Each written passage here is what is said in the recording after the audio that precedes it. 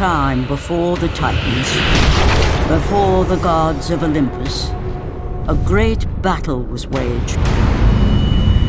The wrath of the primordials.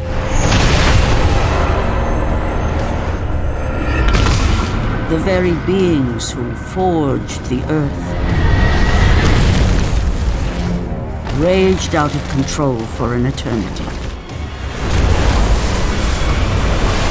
And from this rage, this madness of war, the Furies were brought forth.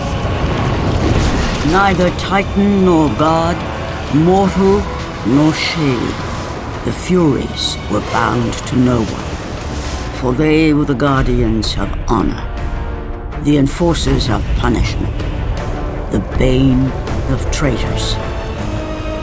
When Zeus came to power, he found he had little to fear from the sisters. The Furies sought retribution only for those whom they deemed guilty. The first of these traitors was Aegean the Hecatoncheires. When the brute pledged a blood oath to Zeus, only to later betray the king of the gods, the Furies were quick to take action.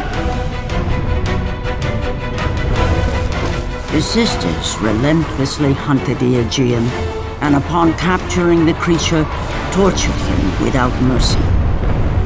For the Furies believed death was too kind for this oath-breaker. Aegean the Hecatoncheires became an example to all. A special symbol for those who might think to break a blood oath with a god.